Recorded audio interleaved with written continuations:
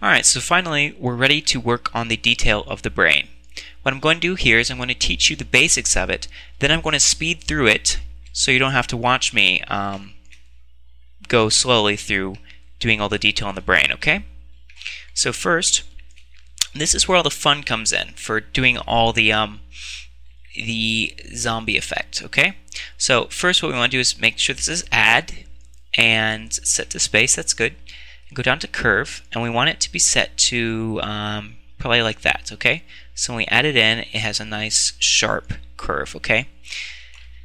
Next, we want to make sure it's small enough, okay? Somewhere around the same size as the brain goo, if you don't mind me calling the brain that. And then we just start adding in the detail, okay?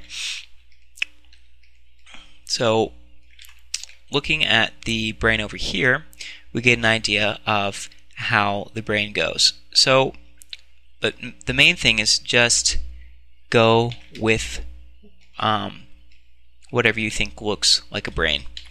Because who's going to be going, hey, your anatomy on your zombie's wrong. So, alright, so just find the right intensity, the right size, and sculpt away.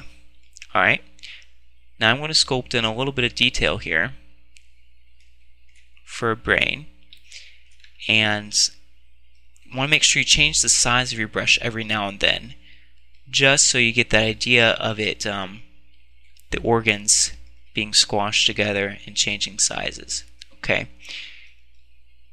nothing too drastic.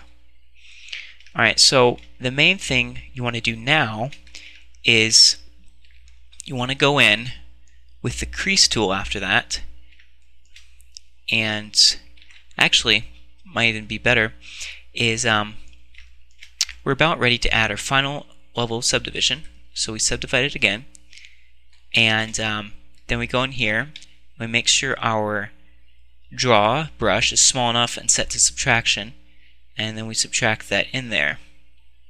We can get that extra level of detail there. Thing is, you want it to not be too obvious. Okay. Then after you add that level of indentation, you can even go further by adding crease and creasing in that area even more, which brings the vertices closer together and adds even more detail. So that's about what the final look will be. Now I'm going to go over the entire brain on this side and add in all that detail with those 3 different layers of detail. Now one thing to keep in mind though is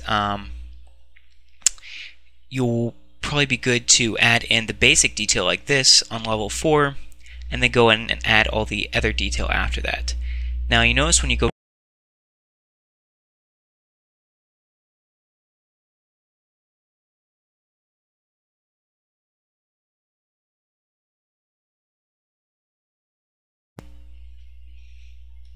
Alright, so finally we're ready to work on the detail of the brain. What I'm going to do here is I'm going to teach you the basics of it, then I'm going to speed through it so you don't have to watch me go slowly through doing all the detail in the brain, okay? So first, this is where all the fun comes in for doing all the zombie effect, okay? So first what we want to do is make sure this is add and set to space, that's good. Go down to curve, and we want it to be set to probably like that, okay? So when we add it in, it has a nice sharp curve, okay?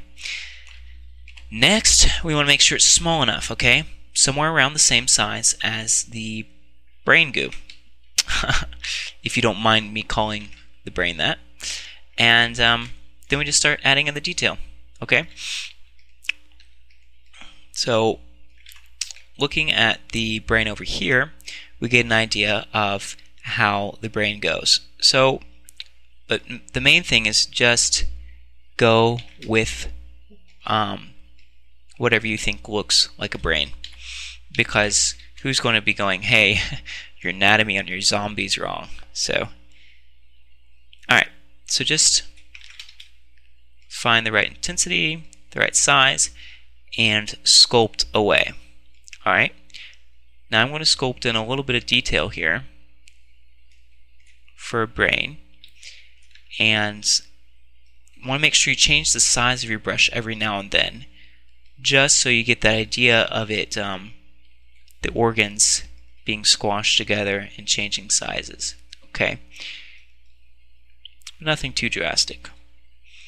Alright, so the main thing you want to do now is you want to go in with the crease tool after that, and actually, might even be better, is we're about ready to add our final level of subdivision.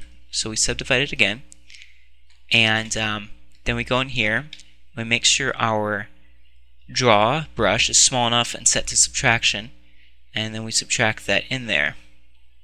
We can get that extra level of detail there. Thing is, you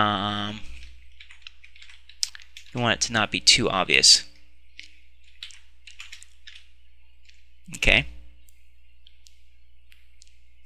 Then after you add that level of indentation, you can even go further by adding crease and creasing in that area even more, which brings the vertices closer together and adds even more detail. So that's about what the final look will be. Now I'm going to go over the entire brain on this side and add in all that detail with those 3 different layers of detail. Now, one thing to keep in mind though is you'll probably be good to add in the basic detail like this on level 4, and then go in and add all the other detail after that. Now you notice when you go down a level that sometimes you get this weird striping effect. I don't know how exactly to fix this except by smoothing it and making sure on your project that whatever layer you add, you always make sure that's your top layer and never try to render a layer lower, because you'll get the striping effect. That's one of the issues with Blender's current sculpting tools and multi-resolution, is you get the striping effect, which you have to smooth out if you consistently go back down to a lower level.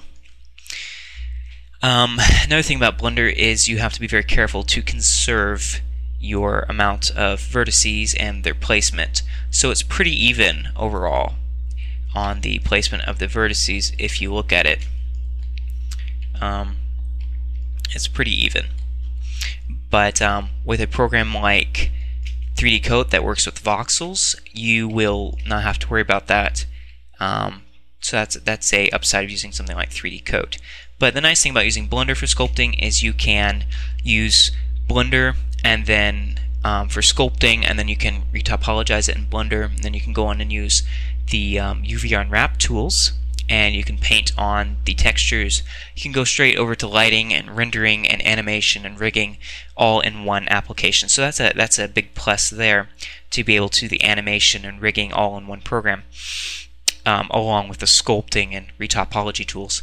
The other thing is you could use Sculptress, which is currently under the wing of Pixelogic, but that is an awesome program. But currently we're using Blender, and so I'm going to finish the tutorial and teach you how to model in the rest of the brain. So I'm just going to go ahead and finish up the sculpting. There's one last thing I want to do before I speed ahead and do that. Is down the center you'll notice there's this big ridge, so you want to make sure you get that detail in there. Now I'm going to be adding that detail even more on the second level, on the level 5 subdivision, but we want to make sure that ridge down the middle is there, because that is going to add a bit more realism to your mesh. And you see it gets wider towards the back, and we're going to do that once we get there. But you want to make sure you have that ridge, because that's one of the defining points of what a brain looks like. So I'm going to go ahead and speed through this, and I'll be right back with you.